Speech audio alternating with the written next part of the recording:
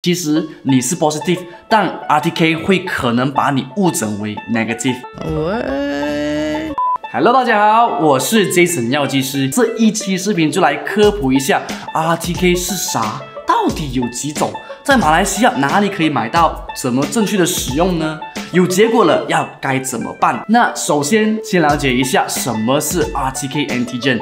它就是一种透过检测病毒表面蛋白，最快15分钟就能测试出 Covid-19 病毒的方法，快不快？所以有了它呢，我们只需要在家里就能够自己测试，又方便使用，重点是它不会痛。那市面上有这么多，该选哪一种呢？一定要选我国 MDA 名单里的，这些呢都已经审核过，值得信赖。那没有的话呢，通通跳过，千万不要从 Shopee、WhatsApp、Facebook 或者其他网站购买，一定要在 pharmacy 或者 clinic 获得。有很多都是只需要用口水检测的，不会痛也不用擦鼻子。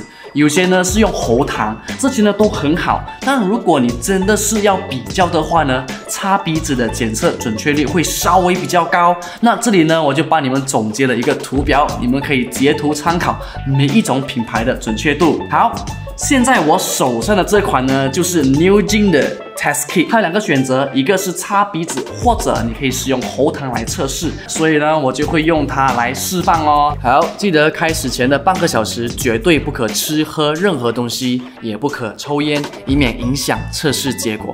然后需要另外准备酒精消毒液、计时器和一面镜子。那第一步，首先消毒，然后用酒精清理一下桌面。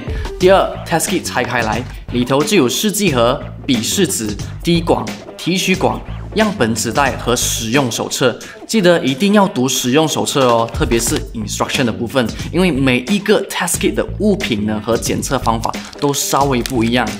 好，取出密封袋里的试剂盒，打开过后呢，必须在限定的时间内使用哦。好，现在先来示范如何提取鼻子的样本。首先可以用纸巾清理一下鼻子，然后取出密封袋里的笔试纸，千万别碰到它的鼻头部分哦，以免样本受污染。把它轻轻放入鼻孔，直到感觉有一点阻力，然后轻轻的在鼻腔内旋转5圈，不用太大力。再换另一个鼻孔，哇，还是有点受不了，都要哭了。那接下来呢，就把笔试纸放进提取管，进入液体中，旋转5圈，然后压着中间上下移动3次。为了让样本能够转移到液体中，接下来就盖紧提取管。现在就来示范使用口水或者喉糖的，记得使用前呢，一定要先看这个使用手册来确定是口水还是喉糖，因为有一些呢，像我这一种呢，它是使用喉糖哦，不是口水。好，收集完毕，现在呢，我们就可以使用它这一个来提取那个喉糖。其实什么时候的口水或糖都可以哦，但最好的是早上的，因为那是最纯的。好，现在就把收集起来的糖转移到提取管，然后挤压滴管5下来搅拌均匀。过后呢，一样盖紧提取管。接下来就要把提取管的液体挤3滴进入试剂盒的洞口，然后倒数15分钟，开始我们漫长的等待。